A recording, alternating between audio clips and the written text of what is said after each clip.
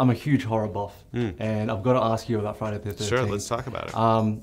You've received a screenplay, I believe, yes, by the writer of Prisoner. Yes, Aaron Guzikowski. Yes.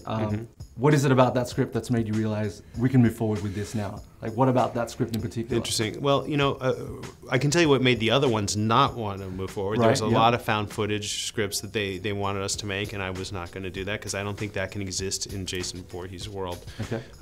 Aaron's story has great characters, and I think that in the same way that you have to relate to the Turtles, you kind of have to understand Jason Voorhees. So we go back, you know, we kind of started over and work our way forward. And it's the origin, kind of? Origin-ish. I mean, but it's an origin that no one has seen before.